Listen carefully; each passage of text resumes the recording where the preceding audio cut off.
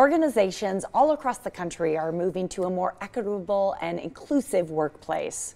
And our next guest is a consultant, a coach who specializes in building corporate diversity, equity, and inclusion leadership teams.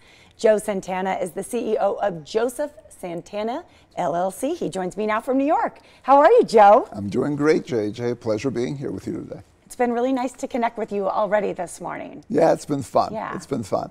We had a nice little conversation, and I had fun finding the entrance to this place as well. Well, you found it.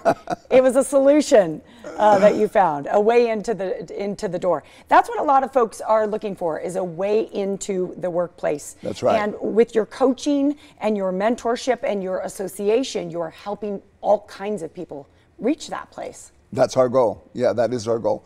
Yeah, what we want to do is we want to build leaders for the 21st century in the diversity, equity, and inclusion space, or DEI.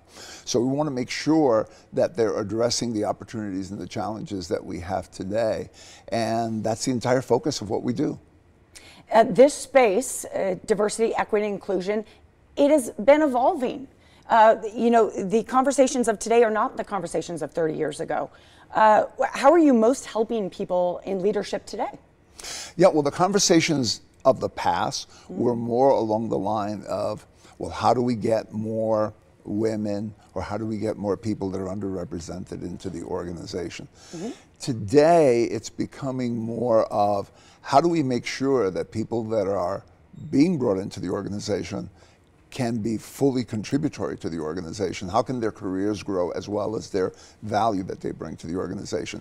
And to some degree, that calls for more of looking at the organization itself and saying, where do we need to restructure to make the organization effective in being able to support these new people that we're bringing in, as well as addressing the new market, because the market is changing just as rapidly as the employee workforce is as well. So what we don't want to do is we don't want to shove elephants into houses built for giraffes. We don't want to bring people into the organization when the organization is not ready to be able to fully support them. So a lot of the focus is on how do we restructure the organization, as well as, you mentioned before, we've been evolving, things are moving very quickly, so now we need diversity, equity, and inclusion leaders who can look ahead, see what's coming, and proact versus just react to it. So we need to be foresightful and not just looking at hindsight. You're a thought leader, really, in this space, as well as being a coach. You have a podcast. You've traveled all over the country. Share some of the really large, impressive organizations that you've worked with, because there are many, many companies nationally that have turned to you for guidance. Yeah, I work with a whole number of different industries. I think I mentioned earlier to you before, Sony Pictures Entertainment is one. Mass Mutual Insurance, the Federal Reserve is another.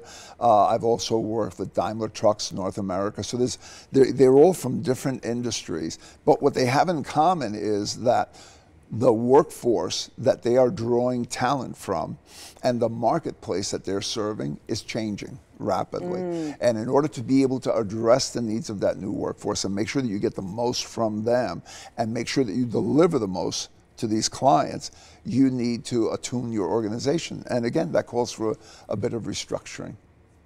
Absolutely. You offer coaching, training. What does that look like with an individual? Yeah.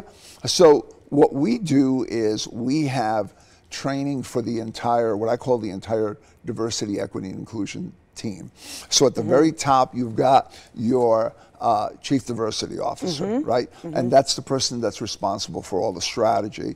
And then you've got other people who are probably informally connected to that leader. They might run a community group like the veterans group or the women's group, right? And basically, these are the people that are helping to drive these changes in the organization. What I want to, what I wanted to make sure that we did and that we now do is that we provided training for everyone in that chain. So we have a program called Sharpening the Axe. That's for the chief diversity officers. And we have other programs called the ERG Power Talk discussions. And those are for the community leaders. And I think that the vital thing there is, JJ, that if you train just the chief diversity officer, to me, the analogy I would use for that is, that's like if you take a maestro and you teach them to basically conduct the most wonderful orchestra in the world, but then when they go back to their organization, they have to do it with a band that plays like the freshman high school band, because they haven't been trained, right? You need that second tier of leadership. You need that second tier. And representing each section of instrument. Right. Exactly. Joe, it's been so interesting to have you on. We've run out of time, but I want people to know they can connect with you on LinkedIn. What you're doing is so, really, it's so vital. Really, you're helping all people shine is what you're doing. Exactly. Within an organization. It's very interesting. The website, joesantana.com. If you'd like to learn more, you can also connect with him on LinkedIn and visit his Facebook page. He has an Instagram as well. There he is, right there. And check out his podcast.